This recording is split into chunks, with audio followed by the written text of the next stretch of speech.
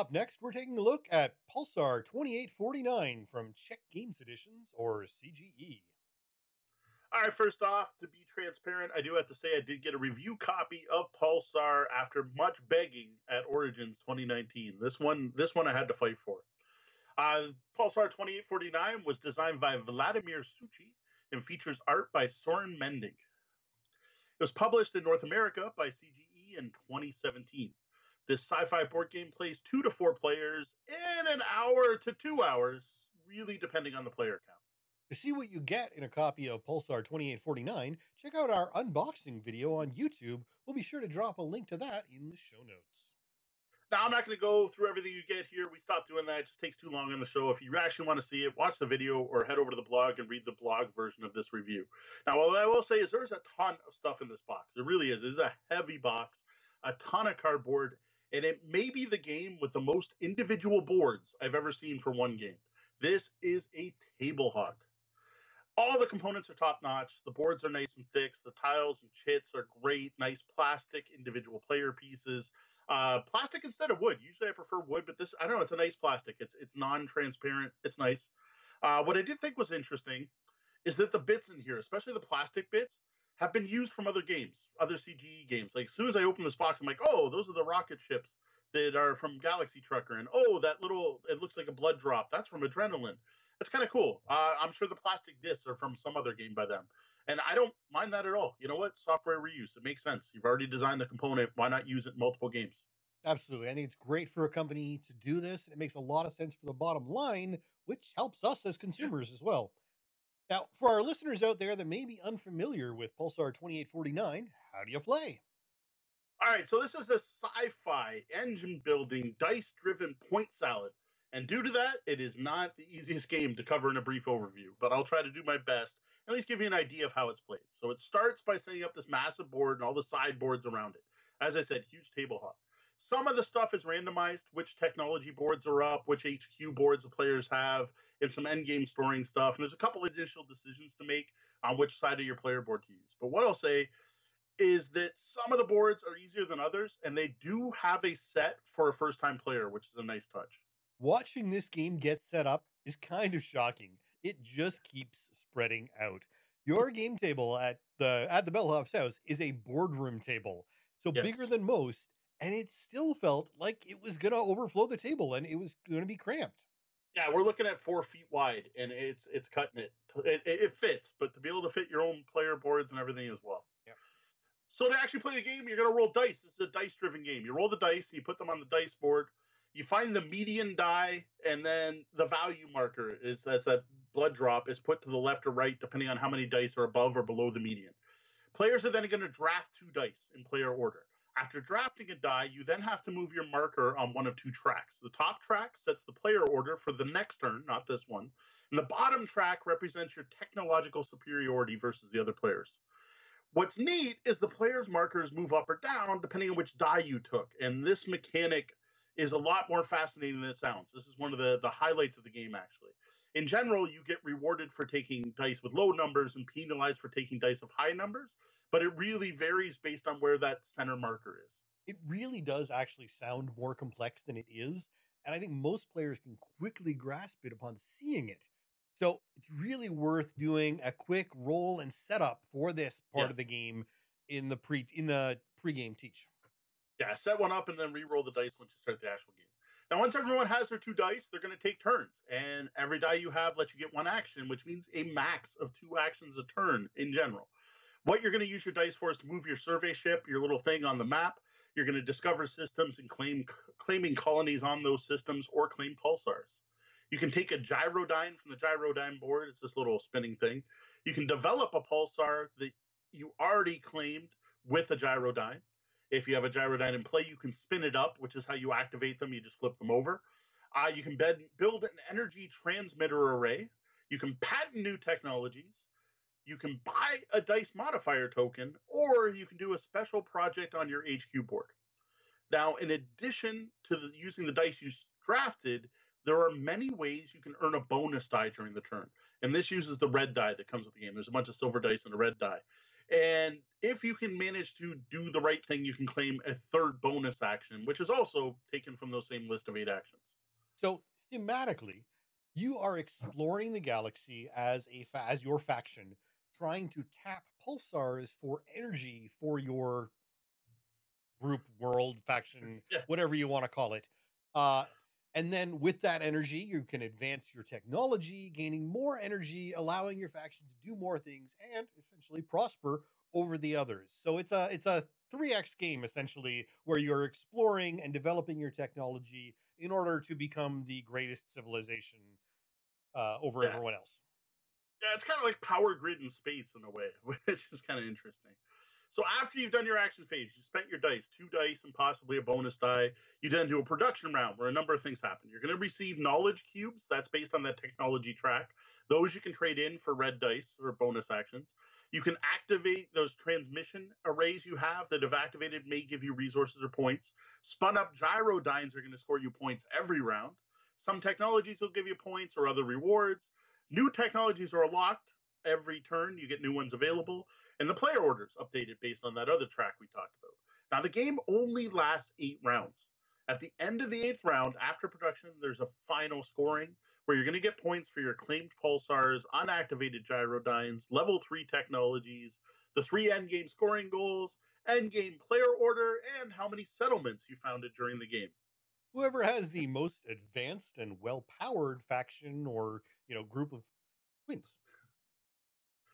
Now, I know that's a huge info dump, and it's like that when you're trying to teach the game. It's like that. But to give you an idea what you do, basically, you're going to fly your survey ship around the board, flip over systems, and you're going to get rewards for landing on them. You're going to claim pulsars, put those gyrodynes on them, and spin them up to start getting points every round, to start building your engine, your point engine. You're going to develop technologies to make that exploration and discovery easier and allow you to earn points by taking other actions. So you can get a technology that's going to give you extra points for exploring, or you can take a technology that'll give you extra points for spinning up gyrodynes, or a technology that'll give you extra points for taking technologies. The arrays are a totally separate thing, which can give you instant rewards or round by round resources if you choose to build them. Like I said, big point salad. There's lots of different things you can do and lots of different ways to get points. And what you do is often going to be driven by the randomized stuff at the start of the game, the end game goals, and which technologies are up during the game. So while not a 4X game, this does have a very strong feeling in that direction and is really just missing that 4th X, which we know from other games that some people don't enjoy anyways. So if you do like your battles in games, there may still be enough meat in this game without those to make you forget that you're not conquering other people along the way because you've got too much other things to worry about. Yeah.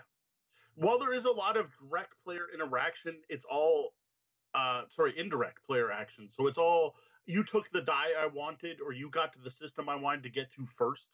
It's more of or you got higher on the track. So yes, you're interacting with each other, but there's no attacking, there's no stealing resources from another player. But man, is it frustrated when the other player takes that 2 that you really needed. Now, I'm a huge fan of action selection games. I love engine builders, and I'm a Feld fan, so I love my point salads. And Pulsar has all 3 of those elements. And what it adds to those tried and true mechanics is a really interesting dice drafting mechanic. The main thing you have to worry about when adding dice to any game is too much randomness.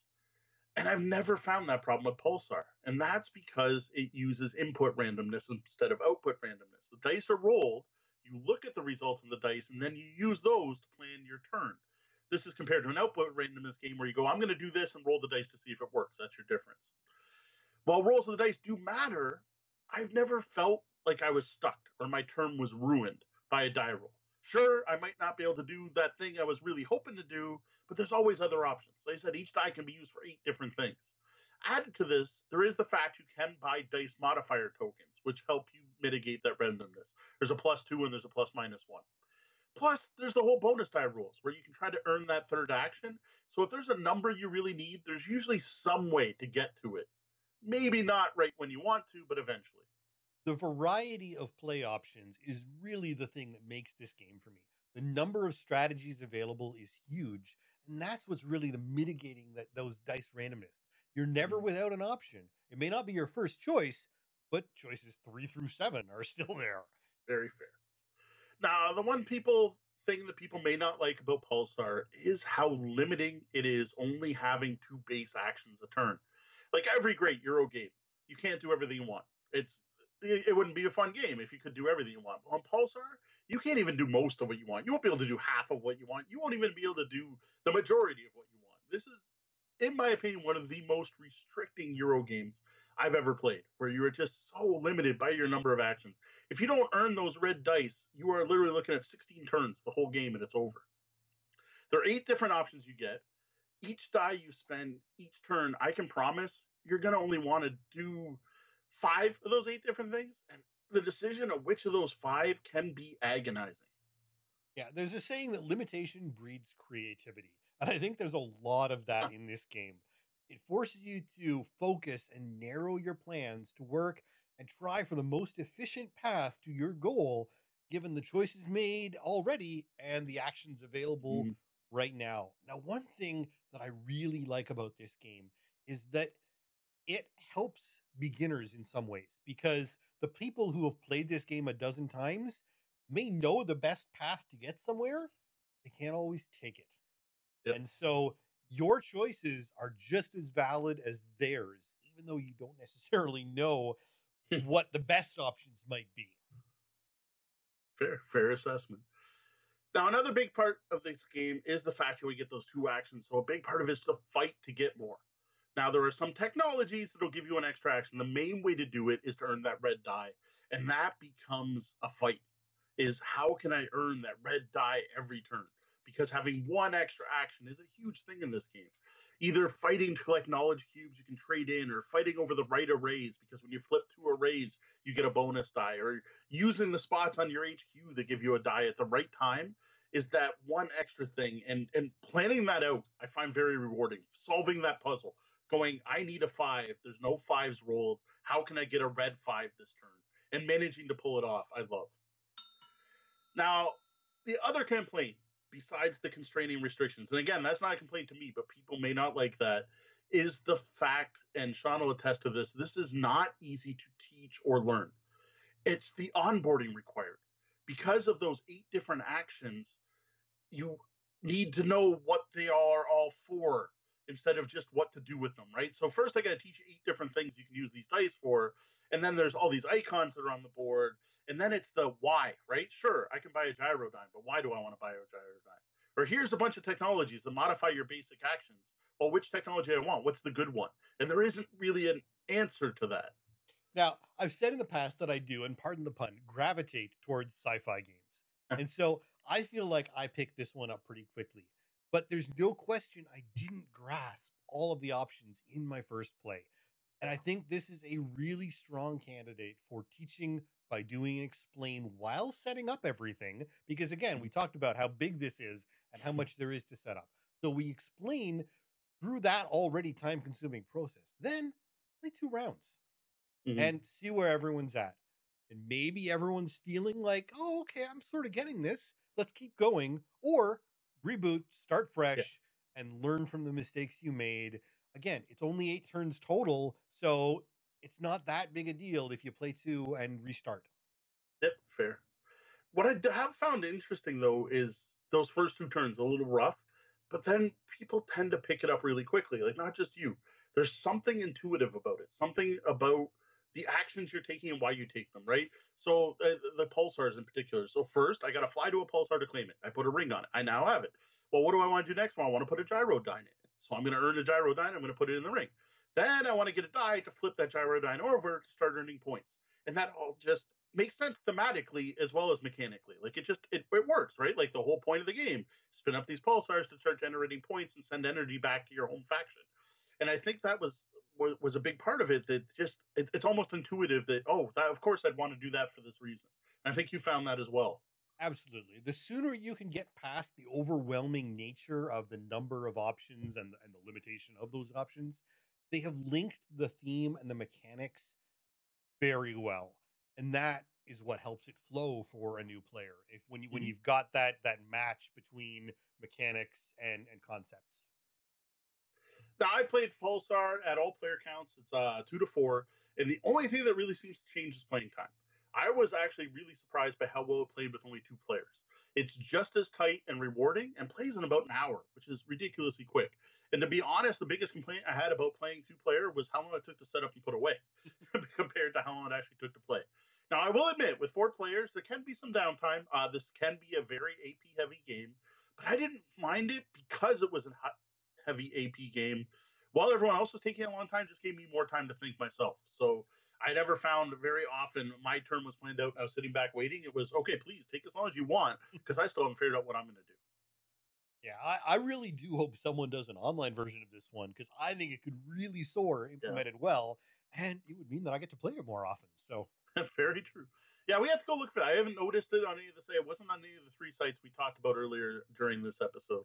Overall, I dig it. I like Pulsar 2849 a lot. Combines a lot of mechanics that I enjoy all in one game. While it can be frustrating that I can't do all the things I want to do or half the things I want to do, I know my opponents are in the same boat. And it's up to me to find the best thing to do with the options I have. It may not be easy to teach, but I got to admit, it's one of those ones that people pick it up quickly once they get over that intimidation factor. The front load on this game can be a bit rough. Yeah. If you are into sci-fi Euros, just pick this game up. Like, I highly doubt you're going to be disappointed if you're a Euro fan.